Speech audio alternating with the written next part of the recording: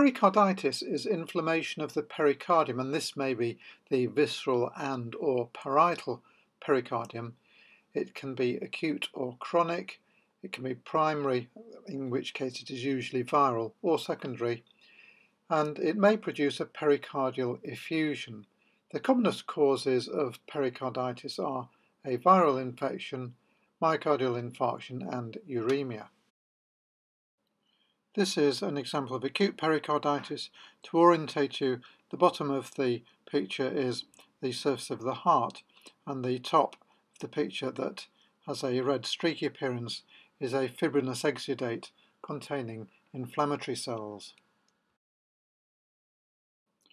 This is a typical example of the gross appearance of pericarditis.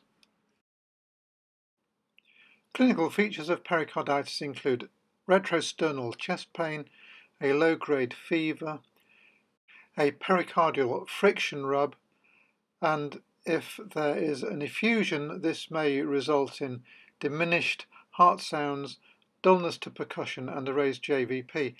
If the pericarditis becomes constrictive, this can result in impaired cardiac function. The surface of the heart has a rough pale brown appearance, and this is due to the fibrinous exudate. And because of this roughness, there is a friction rub. Viruses that cause pericarditis include Coxsackie A and B, herpes simplex, and influenza. Bacterial pericarditis may be caused by direct spread from a focus of infection, for example, lobar pneumonia or infective endocarditis, empyema, etc. TB, fungi, and parasites may also cause pericarditis. Here is an example of vegetations caused by bacterial endocarditis on the mitral valve, and this could spread into the pericardium, resulting in purulent pericarditis. Other causes include acute myocardial infarction, uremia, trauma, cardiac surgery, radiation, and metastases to the pericardium. Here is an acute myocardial infarct, and here is a heart containing a metastasis at the apex. Pericarditis may also have an immune-mediated cause, for example, rheumatic fever, SLE, drug hypersensitivity, and scleroderma. Another cause of pericarditis following a myocardial infarct is Dressler syndrome.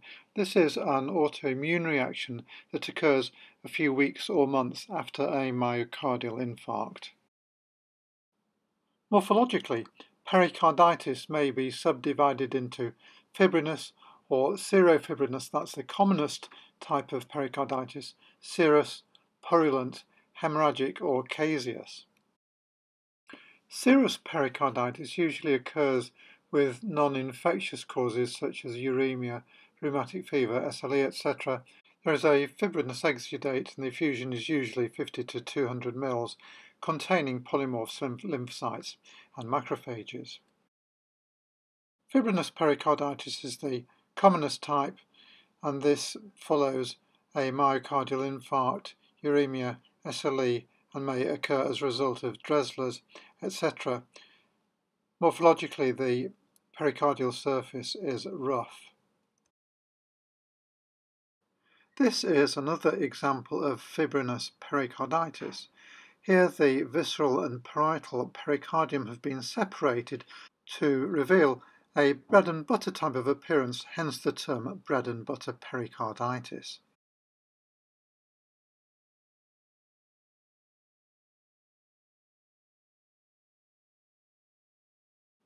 Purulent pericarditis, as the name suggests, occurs as a result of bacterial infections producing 400 to 500 mL of purulent fluid, and this may extend into the mediastinum. Over time, purulent pericarditis usually organizes, but this may cause a constrictive pericarditis. The two main complications of pericarditis are tamponade, where there is a large pericardial effusion or constrictive pericarditis. Both will cause impairment of cardiac function resulting in heart failure.